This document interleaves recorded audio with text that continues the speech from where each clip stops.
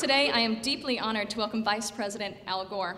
He joins us to discuss his latest book, Our Choice, A Plan to Solve the Climate Crisis. In Mr. Gore's new book, we find exactly that, a plan. The book provides direct ideas, a collection of tangible solutions from personal to global to change what is happening to our planet. The book has been called authoritative, exhaustive, reasoned, erudite, and logical. And renowned environmentalist Bill McKibben explains Our Choice as, quote, the grand compendium of all that we know about how to undertake this most difficult of transitions, from an economy that burns fossil fuels to an economy that lives mostly on the incoming power of the sun in its many forms. Mr. Gore has created yet again an accessible and urgent vehicle of information that demands decisions and actions. For over 30 years, Al Gore has been the leading advocate for confronting the threat of global warming. His efforts were outlined in the best-selling book, Earth in the Balance. Mr. Gore is also the author of An Inconvenient Truth, the best-selling book and subject of the Academy Award-winning documentary of the same title, which I believe a few of you may have seen. Al Gore is a graduate of Harvard University and the co-founder and chairman of Current TV, an Emmy Award-winning, independently owned cable and satellite news network. He is co-founder and chairman of Generation Investment Management, a firm focused on a new approach to sustainable investing. Mr. Gore is a member of the board of directors of Apple and a senior advisor to Google. He is a visiting professor at Middle Tennessee State University and chairs the Alliance for Climate Protection, the nonprofit organization designated to help solve the climate crisis. As you all know, Mr. Gore has served in the U.S. House of Representatives and the United States Senate and was inaugurated as the 45th Vice President of the United States in 1993. He's a recipient of both a 2005 Webby Award and a co-recipient of the Nobel Peace Prize. Ladies and gentlemen, without further ado, thank you for joining us tonight. Please join me in welcoming Vice President Al Gore. Thank you very much for that very warm and generous welcome. It's great to be back in Cambridge. Thank you, Heather Gain, for the very generous introduction. The Harvard Bookstore is one of my favorite in the whole world. There are lots of good friends here, and I'm not going to try to acknowledge everybody, but I want to acknowledge Bob and Ann Massey, who I'm told are here somewhere. There you go. And Bob has been one of the great leaders in the movement to get accountability among large institutions and financial institutions, and I'm very grateful for your work, Bob. My friend Ann Parrott's is here, and thank you. One of my teachers, she hated it when I called her ma'am the first time I met her because she was only a couple years older than me. Jim McCarthy, one of the IPCC leaders, co-recipient as a member of the IPCC of the Nobel Peace Prize, and many others. And I don't have my glasses on, so if I look right at you and don't recognize you, that's the reason. It's great to be here. My own personal journey on the issue of the climate crisis began here in Cambridge 42 years ago when I walked into the classroom of Roger Revelle, and he was a genius and a great man, a distinguished scientist. He was the first to propose the epic, long-running, 50-year-plus measurement of CO2 in the Earth's atmosphere, one of the most important scientific undertakings in the history of human civilization. And during his course, he opened my eyes to what this was all about and opened a window onto the future through which it was possible to see what would unfold if we did not take action to halt the rapidly accumulating global warming pollution in the Earth's atmosphere. So it is a homecoming for me each time I come back to this city. I want to acknowledge here in Massachusetts the outstanding leadership of Ed Markey and John Kerry. Ed, along with his colleague Henry Waxman, did a terrific job in a very difficult political environment in the House of Representatives to get legislation that, while containing provisions that many of us would not have wanted to see, and Ed didn't either, nevertheless walked a line between what was possible politically and what is necessary to respond to the crisis. And John Kerry has been the preeminent leader in the United States Senate in pulling together the various groups and factions to get legislation there. And that effort is proceeding. Barbara Boxer, his colleague, just reported out of the Environment Committee this week one of the 6 pieces of the legislation that will all be combined together in a consensus draft due to be available before Copenhagen and designed to attract the votes of 60 senators, a sufficient number to pass the legislation in the aftermath of Copenhagen. I was on the phone this morning with the Prime Minister of Denmark. He gave an update of the preparations there. And I think that in spite of the odds and in spite of the pessimism, there is an excellent chance of a binding political agreement among heads of state in Copenhagen that will both begin immediate implementation of reductions and give a roadmap to the negotiators who will be assigned to complete the details of a comprehensive treaty in the months following Copenhagen. Seems like a long time since I started working on this issue, and I was reminded of that not long ago when I was with a friend in Los Angeles, and we worked through lunch and headed back out toward the Los Angeles airport and stopped for a quick bite at a place called Soup and Sandwich.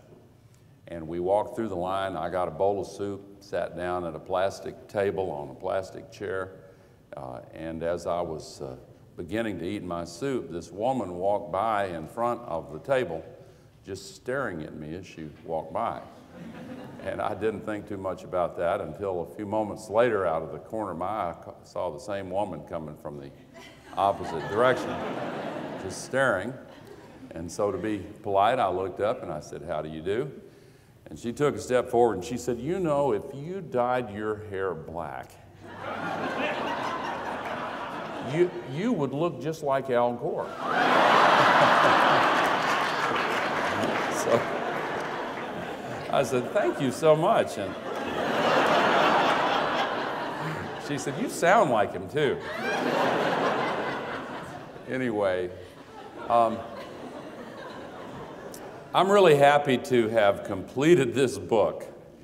It has been the most difficult for me because it covers so much territory, and in order to do it justice, I found it necessary to drill down very deeply into a variety of different subjects, all of which are connected intimately to any comprehensive plan to solve the climate crisis.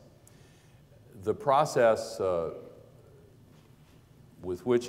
which I researched and wrote the book included more than 30 so-called solution summits to which I invited the leading world experts on each of the topics explored in the book.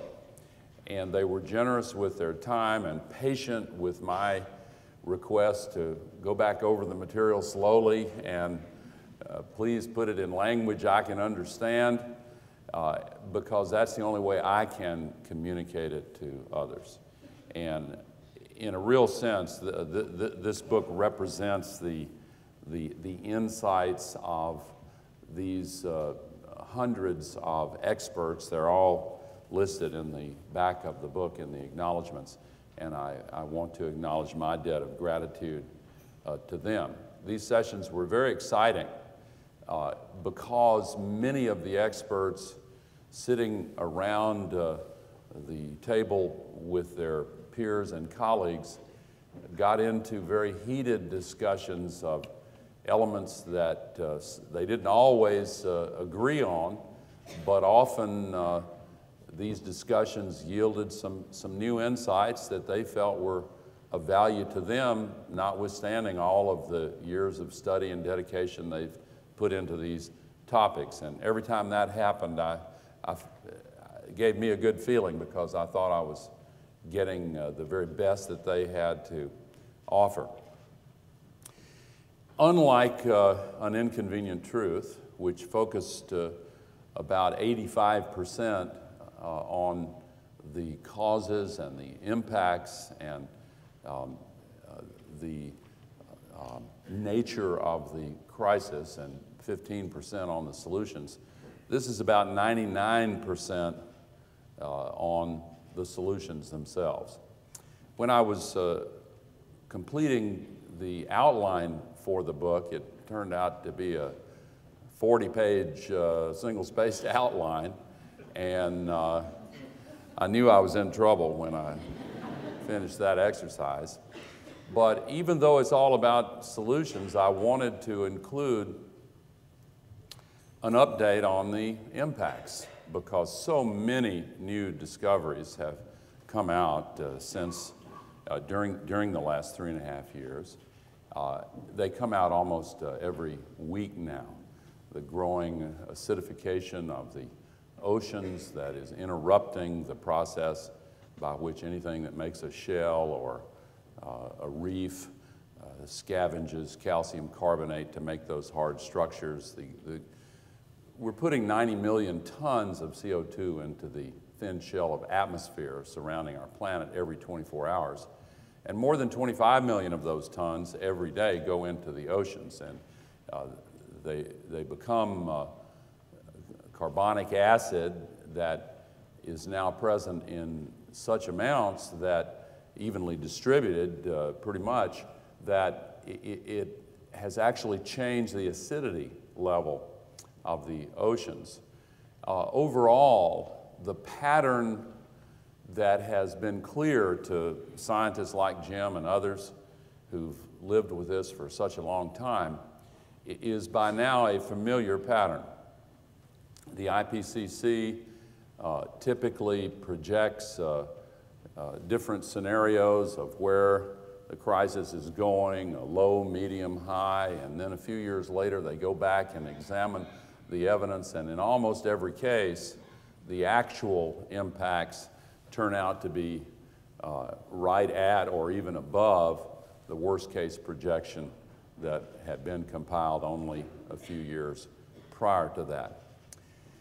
It is a challenge to our moral imagination to get our arms around the magnitude and scale of this crisis. It is absolutely staggering.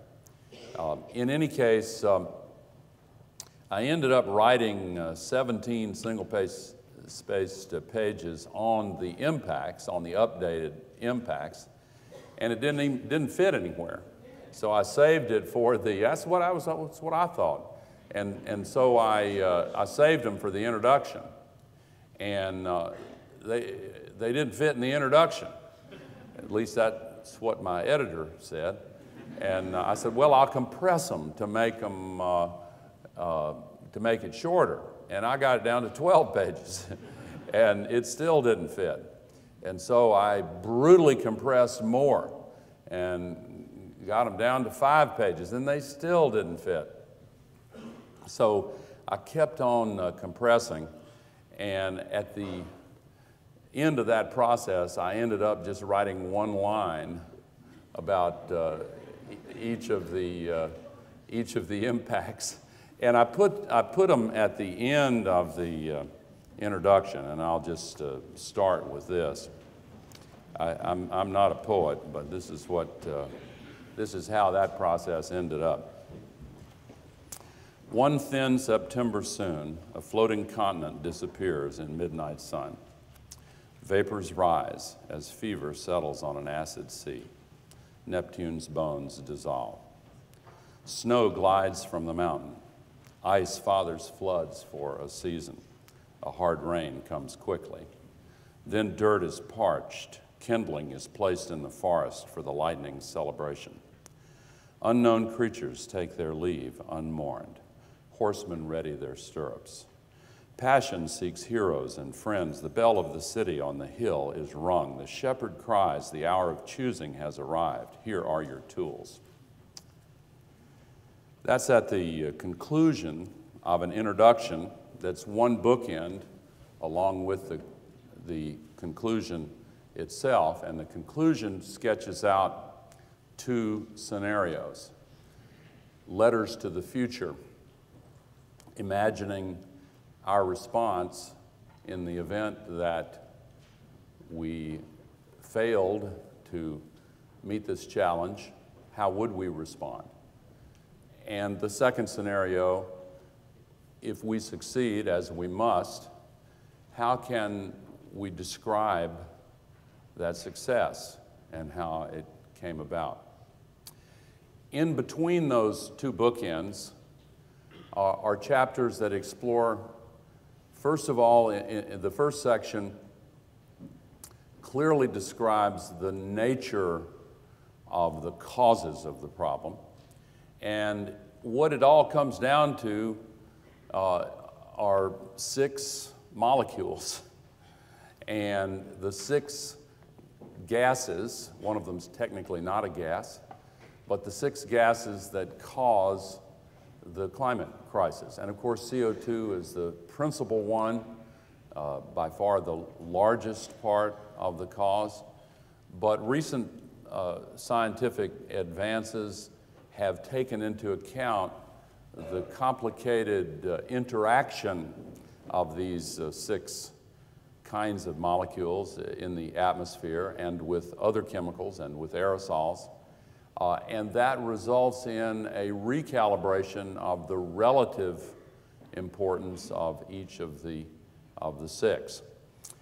When I wrote An Inconvenient Truth, just because I'm a geek wannabe, I was happy to get some cutting-edge science that had been through the peer review process but had not been published yet. That's really a sweet spot that you want to aim for in this line of work. And I'm happy that once again that was possible due to the generosity of some scientists at NASA who have been on the cutting edge of this science for quite some time, a group, in this case, led by a scientist named Dr. Drew Schendel. And it was just published 3 days before the book was published in Science magazine, but it didn't make it through the peer review process until the final day of the, of the deadline for the book to go on the press. So I was sweating that, waiting it out. I probably would have used it anyway, but because I had confidence that it would get approved. But there are on page 47 new figures that do represent what I regard as the cutting-edge scientific estimate of exactly what the contribution of these 6 greenhouse global warming pollutants are. And there's one new element added to the list, not even mentioned as a cause in the last IPCC report, not because they don't understand it fully, of course they do, but black carbon, also called soot, was not put into the same category because it has different characteristics. It only stays in the atmosphere for a few days or a week, and it doesn't trap outgoing infrared, it traps incoming sunlight, but it's a double threat because it not only retains heat in the atmosphere, but it also settles on the surface of the ice and snow in places like the Himalayas and the Arctic, darkening the surface of the snow and ice and making it so that it absorbs much more of the incoming solar radiation, thus accelerating the melting rate. A comprehensive plan like the one described in this book really needs to focus, first of all, on CO2, but also on the other 5.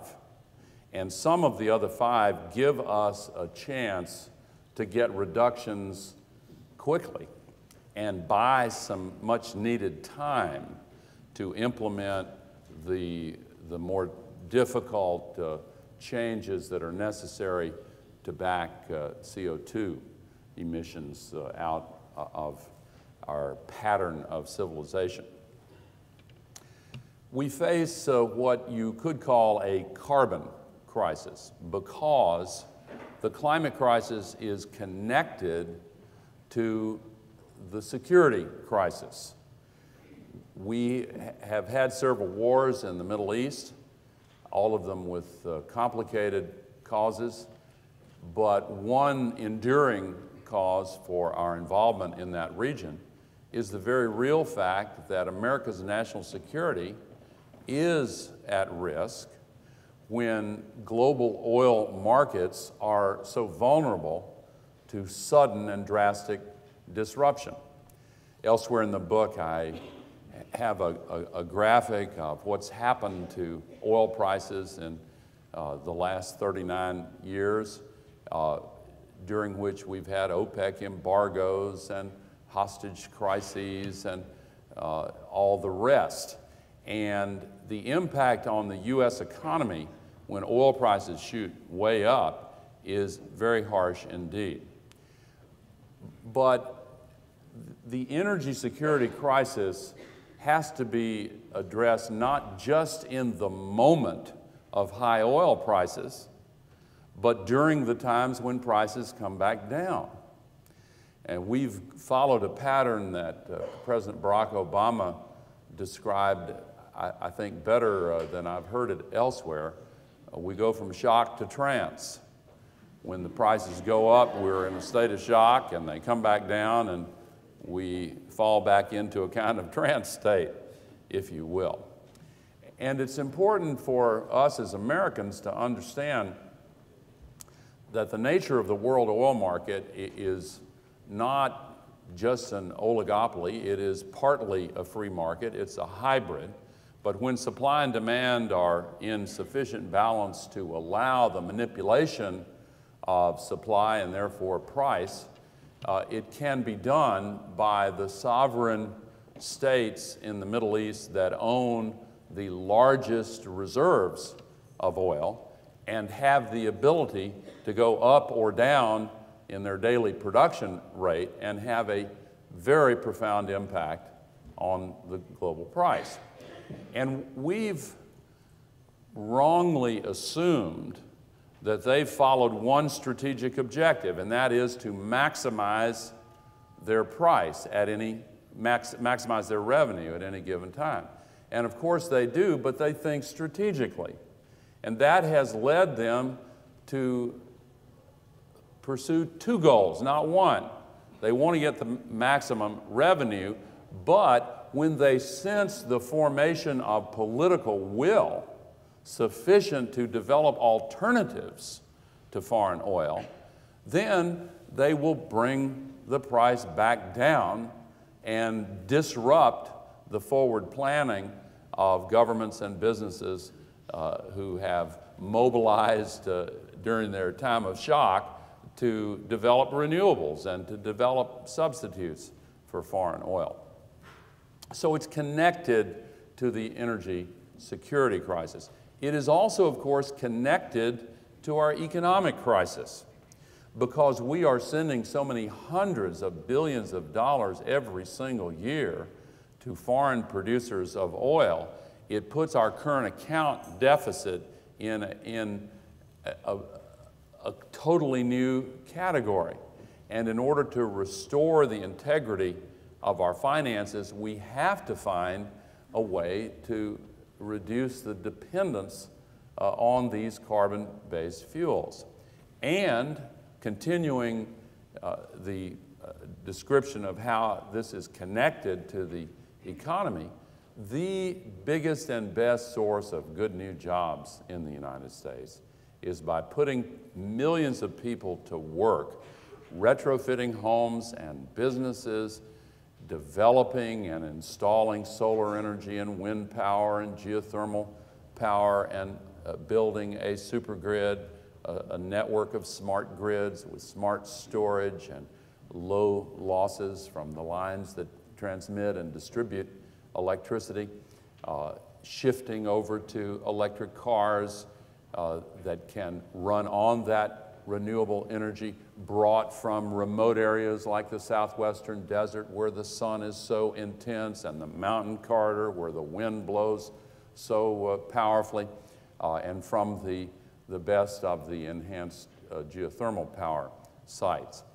So there is a common thread running through the climate, security, and economic crises. And that common thread is our ridiculous and absurd overdependence on oil, coal, and other carbon-based fuels. If we grab hold of that thread and pull it hard, all three of these crises begin to unravel, and we hold in our hands the answer to all of them: a generational one-off shift away from fuels that are dirty, dangerous, expensive, and vulnerable to a source of fuel that is free forever. The technologies that are necessary to make use of those free fuels, the sun and the wind and the natural heat of the earth, cost money. But once we shift, then the incremental fuel cost for every year after that is indeed free. Enough sunlight falls on the surface of this planet every hour to equal the entire world's total energy use for a full year. And the efficiency with which the engineers and developers have been able to capture and convert the heat and the photons from the sunlight into usable electricity has been improving dramatically. And to some extent, the plan contained in this depends upon not just attacking these solutions separately in an isolated way, but in anticipating the convergence of several initiatives that create a gestalt, that work together and give us a completely new set of opportunities. I mentioned one of them before: installing solar facilities in the desert and wind in the mountains, building a smart supergrid that connects those areas to the cities, and replacing automobiles over time with the internal combustion engine, horribly inefficient, with electric, plug-in electrics and all electrics, using that as what you might call a widely distributed national battery. We think of a battery as one thing. If it's broken up into lots of small pieces, all of them connected by smart wires, still a battery. It's just widely distributed. Those three elements together represent one of the several examples of how, by attacking this crisis on multiple fronts simultaneously and anticipating how the elements of the solution fit together, we can solve this crisis. Indeed, the most important learning experience that I had personally going through this work was the realization that when you put them all together, we really do have enough tools and technologies to solve 3 or 4 climate crises. And the good news is we only have to solve one. But the missing element still is political will. And so to that list of crises that I've mentioned, let me add one more. We have a democracy crisis. Our democracy in America is not working as our founders intended and hoped that it would.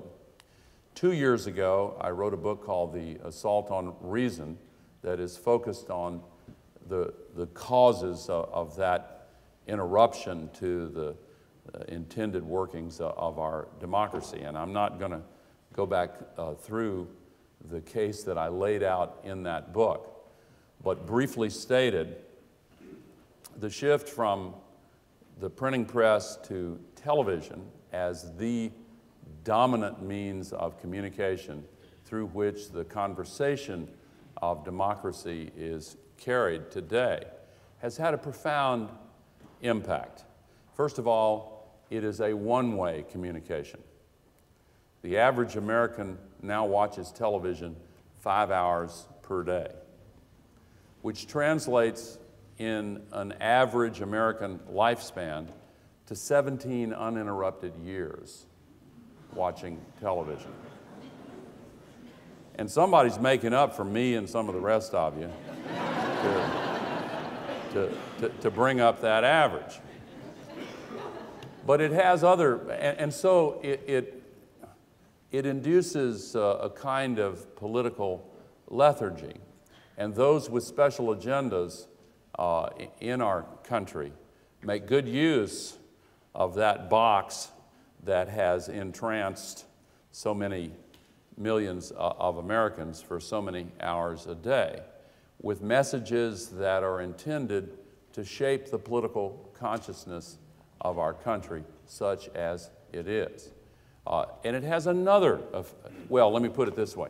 If you played tennis for 5 hours a day every day, or you went running for 5 hours a day, you would develop some tremendous muscles as a result. If you watch television 5 hours a day every day, what muscles are you developing? Not the democracy muscle. Now, the other impact is, since this is by far the dominant means of communication, in spite of the oncoming internet, and I'll get to that in a moment, because of that, 80% of the campaign budgets for both Democrats and Republicans are now devoted to buying 30-second television ads. And the overall expense of campaigns has gone up dramatically as a result. So from the day they're sworn into office, our elected officials know that they have to go out and raise $6,000, $7,000, $8,000, $10,000 every single day during that term in office, and then start up and do it all over again. Now, where do you suppose they could go to get that much money every year, year after year? Well, they go to corporate PACs and to special interests that take various forms, no matter what the campaign finance reform laws are, the new ways around them emerge. But there are special interests that set aside enormous amounts of money every year specifically for the purpose of feeding the political system. And it used to be a graceful wink and a nod. It's more than that now. I'm not talking about corruption, not at all, but I'm talking about a serious deformation of American democracy. And right now, we've been having a vivid illustration of the net result. When these special interests want to stop reform movements in the Congress, they have an enormous and unhealthy amount of power to do so. We are in an age of transition. I mentioned the internet. It's not an accident that most all of the great reform movements in the world are now based on the internet, because it recapitulates the architecture of the printing press in one important respect. It has low entry barriers for individuals. And the ideas and other contributions of individuals rise or fall according to the estimation of the collective participants in that dialogue. And as a result, the growth of the internet as a potential challenger to the dominant medium of television brings with it a source of great hope that we will be able to reclaim control of our destiny and fulfill the dream of self-government of the people, by the people, and for the people. The Alliance for Climate Protection, which Heather mentioned, is the recipient of all of the proceeds that I would otherwise get from this book, has a website that I want to mention to you, and I want to invite you to go to it. It's called repoweramerica.org, repoweramerica.org. You'll find a video wall on that site. I'd like to ask you to put up a short little video from that little camera on your computer screen on your laptop and add your voice to the many thousands that are already saying, look, this is coming from the people. The most important reform movements in our history have arisen from the grassroots.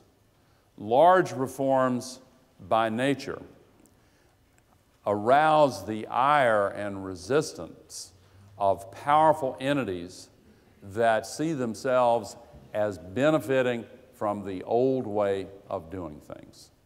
And in this present political culture, as I've just described it, the ability of these legacy centers of power to stop change is enhanced, making it all the more important for men and women and young people all over our country to get active and to speak up. It's important to change the light bulbs and the windows, but it's a lot more important to change the laws and the policies. And the only way we can do that, facing such massive self-interested resistance, is to share with one another the ideas, the convictions, and the passion that we owe to this cause. We've never faced a problem like this before, ever, because as most of you know, what's happened is the entire relationship between humankind and the Earth's ecological system has been radically transformed in less than 100 years. Population has quadrupled in 100 years. And by the time it stabilizes in or on or about 2050, it will be 5.5 times as many people as lived on this planet in 1900. Now, this is a success story in slow motion, and there is a chapter on population that represents the newest cutting-edge social science that gives confidence that this transition toward population stability is, in fact, emerging. Every country in the world is somewhere along the path that marks the transition from one state of equilibrium to another, the first being high death rates, high birth rates, and large families. And the second equilibrium, in which the United States, Western Europe, Japan already are living, is low death rates, low birth rates, and small families. But importantly, developing countries all around the world are also traveling that path. And they know now, as this chapter points out, there are 4 conditions that have to be present in a society to induce that transformation in the pattern of the population dynamic. First, the education of girls. Second, the empowerment of women to take part in the decisions of their societies, families, and communities. Third, the available means for managing fertility and allowing women to choose how many children they're going to have and what the spacing of those children will be.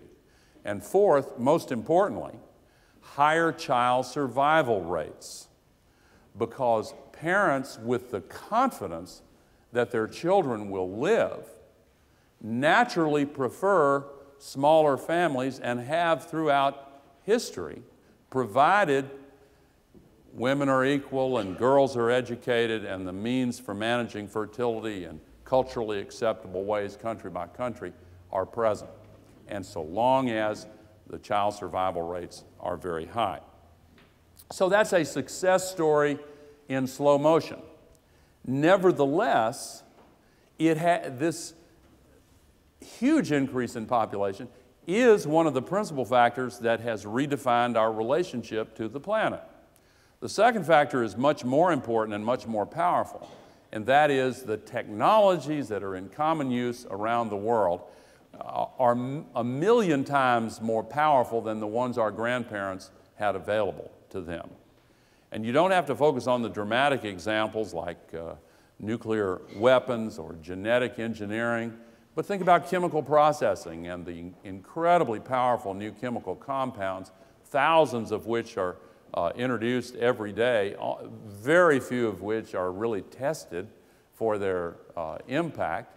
And you can go right down the list. Every tool and every technology that we use is infinitely more powerful than the ones that used to be commonly used. And as a result, we are having a very powerful impact on the Earth. And of course, again, the most vulnerable part of the Earth system is that astonishingly thin shell of atmosphere surrounding the planet.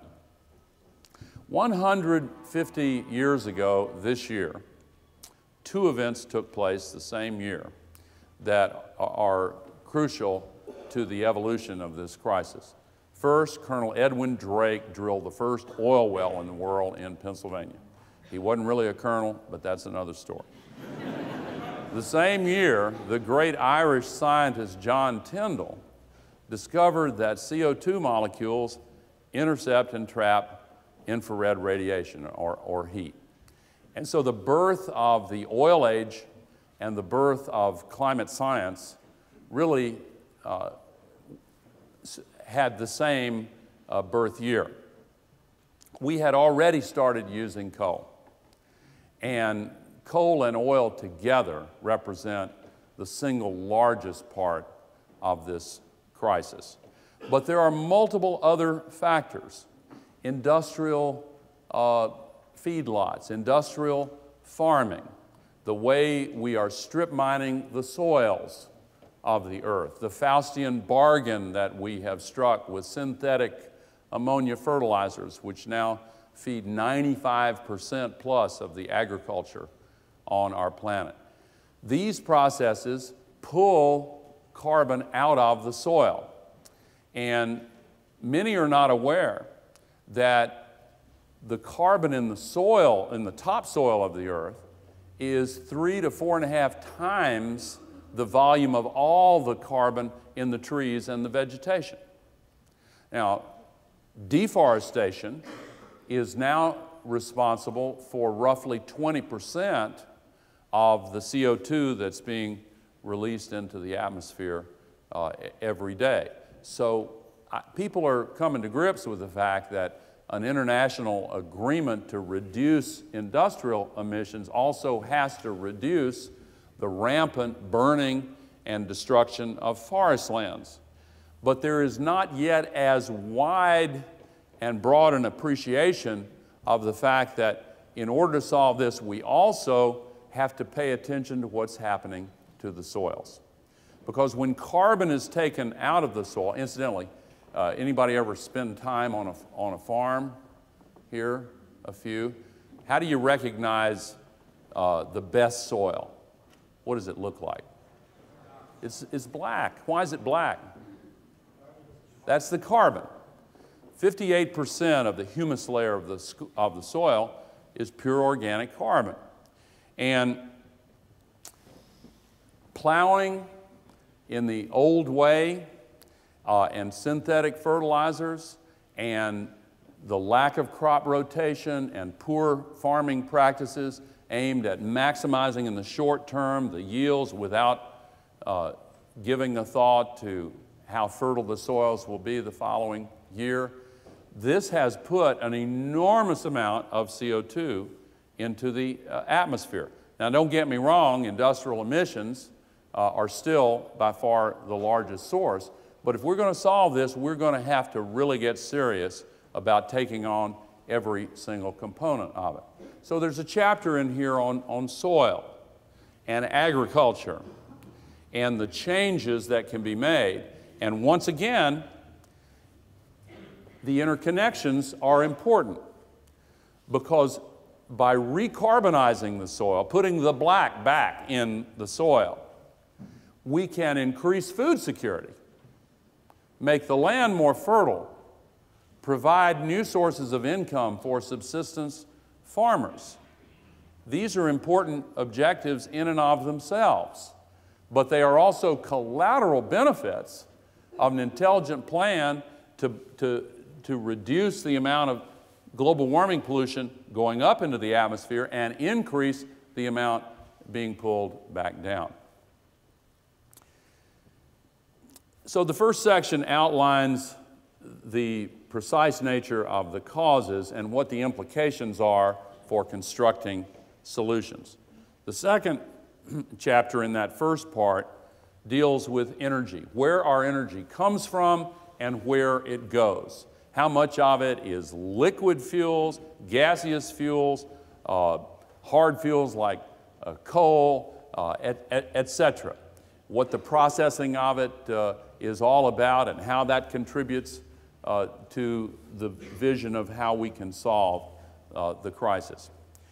Then the large middle section of the book takes each one of the solutions individually.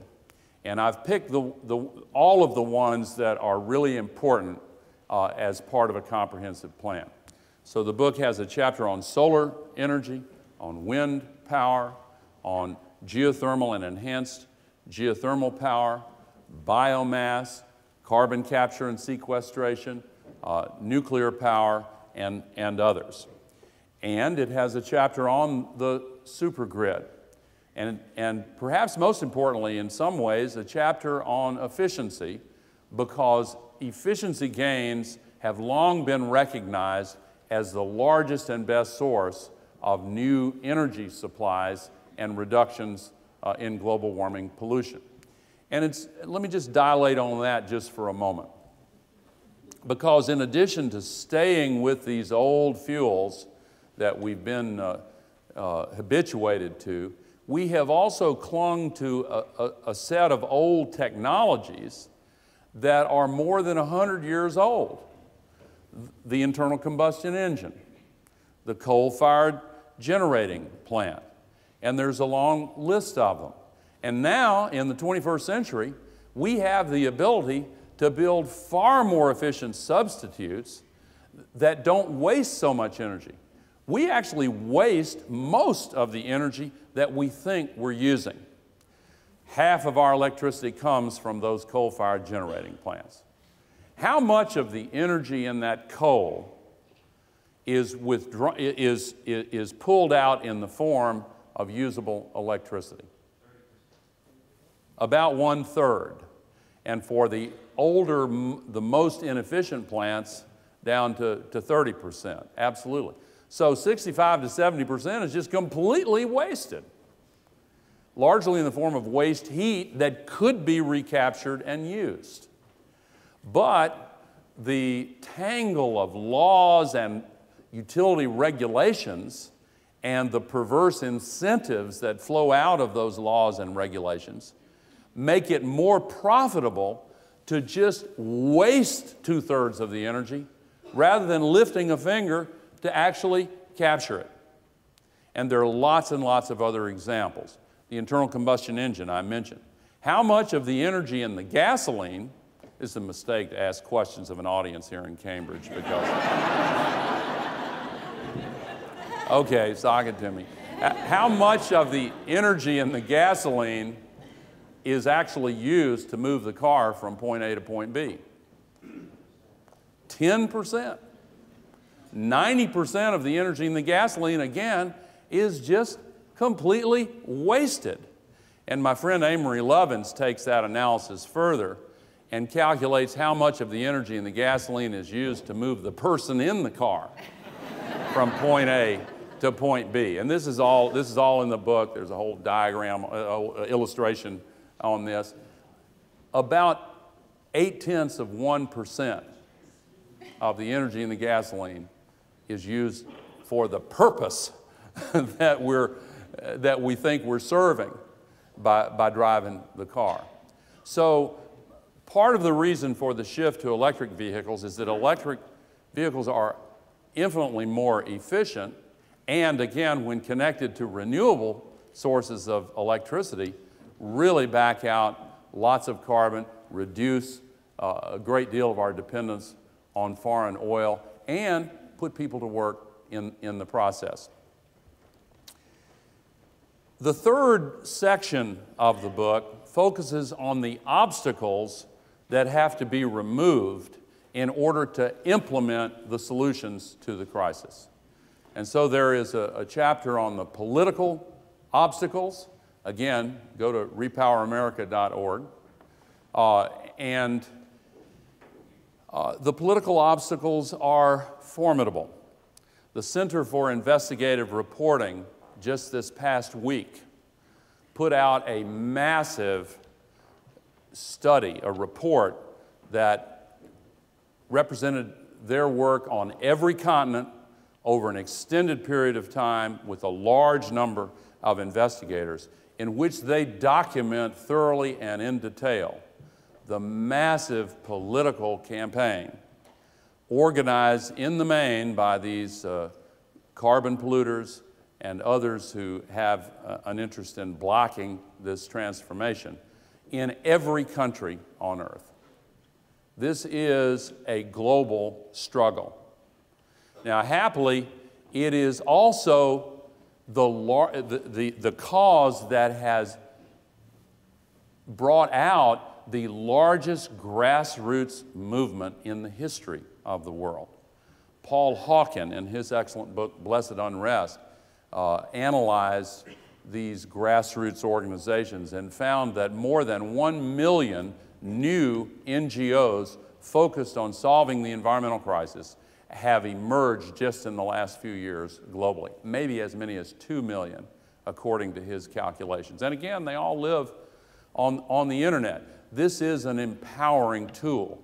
I urge you to make use of it. I urge you to make use of every tool that you can make use of to persuade your members of Congress, your senators, and your local and state leaders to take action and to be a part of the solution to this.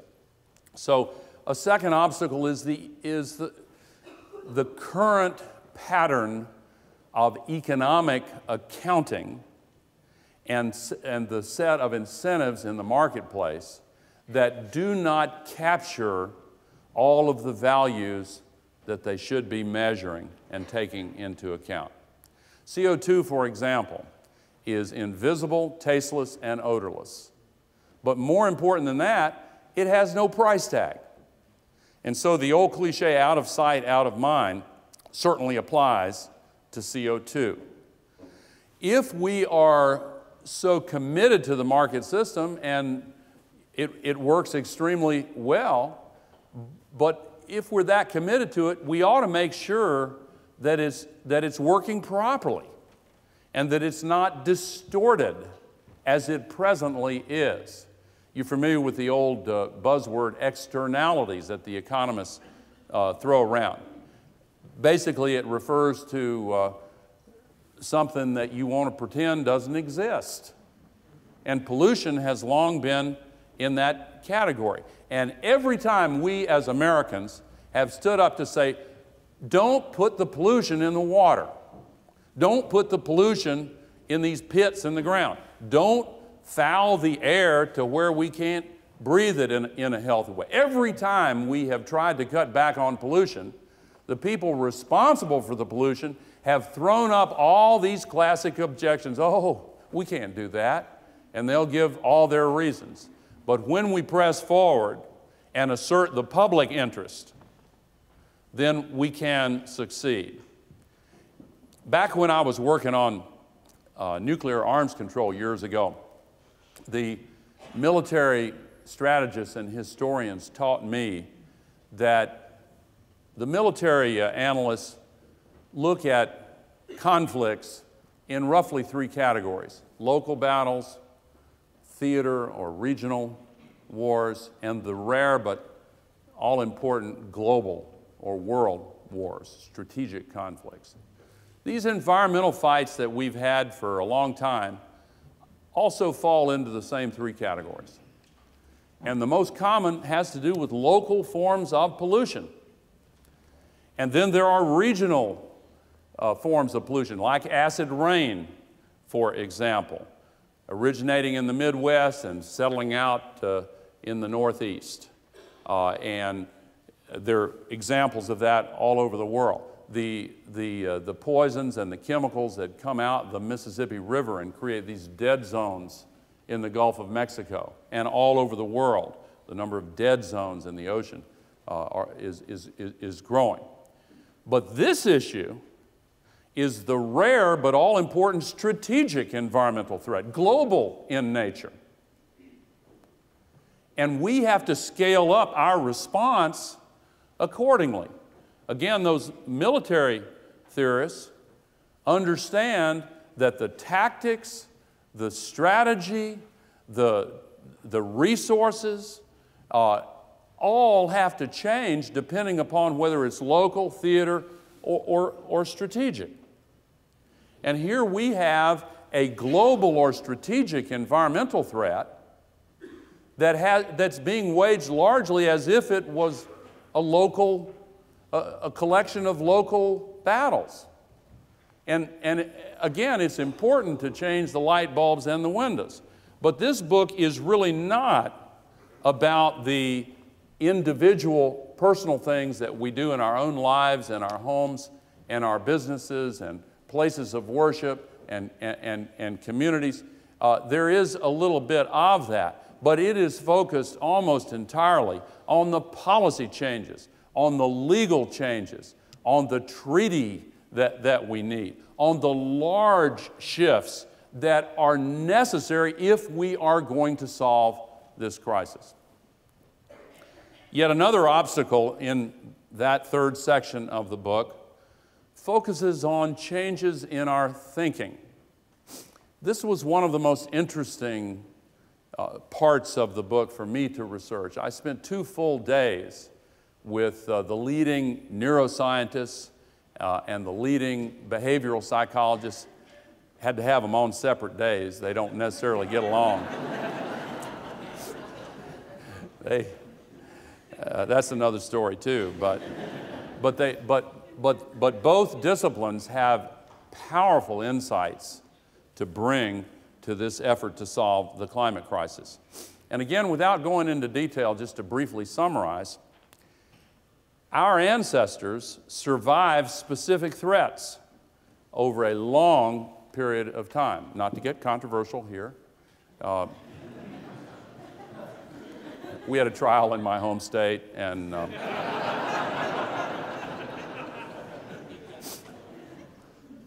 interesting, the Chamber of Commerce called for another Scopes trial on climate. I think they regret having used that phrase, but I hope they do. But anyway, the threats that our ancestors survived put a premium on a particular kind of thinking. And they passed those traits on down to us. And even though our world is completely different from theirs, and we're most unlikely to encounter a leopard as we leave the church here, nevertheless, we're still hardwired to respond to a threat of that kind. Short-term thinking is more the norm. But we do have the capacity for long-term thinking and the pursuit of long-term goals based on our deepest values. We have that capacity. And that chapter in the book describes all of the insights that these experts have come up with, and they're fascinating to me, and I hope they are to you. But there are specific implications for how we can go about that. You know, the great cathedrals of Europe were built by multiple generations who stayed on task for many decades, because when they set out on that course, the goal was based on very deeply felt and deeply shared values that were important enough to them to stay on course. Well, there's a particular part of the brain that's in charge of just that. And there are ways that we can communicate with one another that reinforce that. Now, in conclusion, if we were to decide in the present generation, for whatever reason, that it was fine for us to take advantage of all of the work and sacrifices by previous generations who left for us the accumulated majesty and wealth of a civilization that has brought much comfort and happiness to our lives, and then exploit it fully and completely in our own time and give the back of our hand to all generations after us, that would be the single most immoral act by any generation of human beings ever to live on this planet. But that's what the stakes are. That's the decision we face. That's our choice. Because in order to implement a serious and effective plan to solve the climate crisis and discharge our obligation to our children and those who come after us, we really have to make a choice. I see a lot of young people here.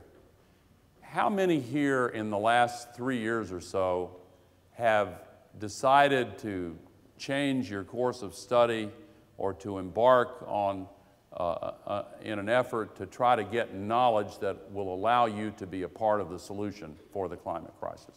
Could I see a show of hands? That's great. Thank you. I remember.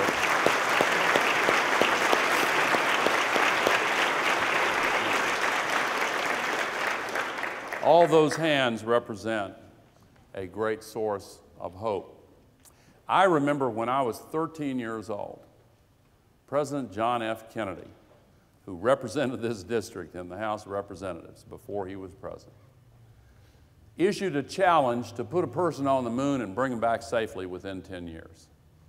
And I remember how many skeptics there were who said, that can't be done. But 8 years and 2 months later, Neil Armstrong set foot on the moon. And on that day, there was a great cheer in Mission Control in Houston, Texas. And the average age of the systems engineers there was 26, which means their average age when they heard that challenge was 18. So those of you who raised your hands, set a goal rooted in your deepest values. Know how high the stakes are and how much we're counting on you. But the rest of us have to understand how much they're counting on us. The time is nigh. Our choice lies before us. There's an old African proverb that I quote in the book. It says, if you want to go quickly, go alone. If you want to go far, go together. We have to go far quickly. Which means we've got to get our act together quickly, globally. We have to make our choice. Not too long from now, there will be an encounter when the next generation looks around them in the world left to them. And depending upon their circumstances, they'll look back at us and ask one of two questions. If they see the entire North Polar ice cap gone and Greenland and West Antarctica in a state of melting and collapse, if they see the deeper droughts and the stronger storms and all of the rest of the horrors the scientists have long been warning us about if we don't take this in hand, they would be more than justified in looking back at us and asking, what were you thinking?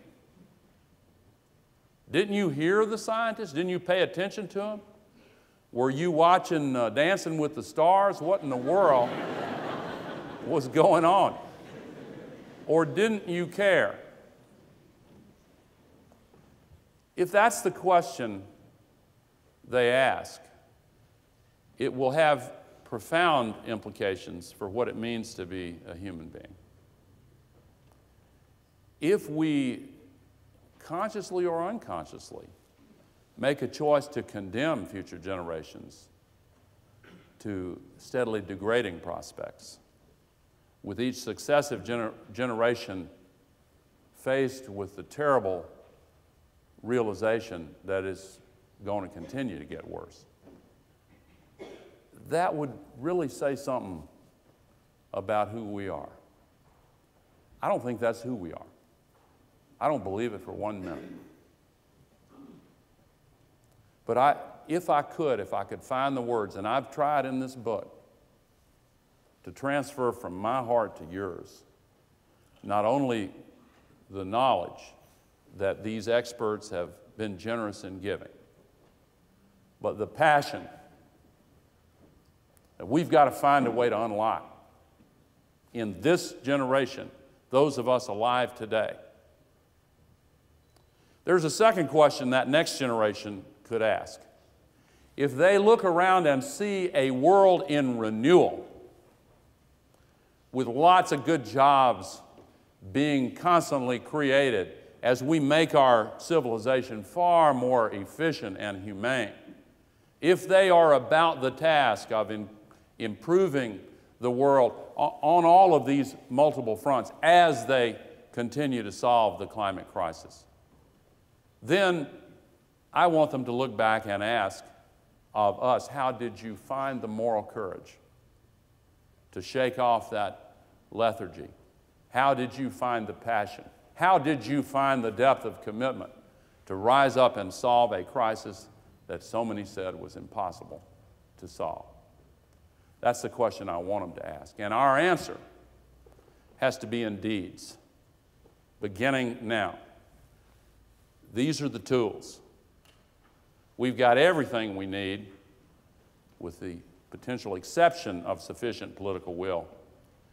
But as our country and as this community has demonstrated over and over again, in the United States of America, political will is a renewable resource. Thank you very much for coming. I appreciate it very much.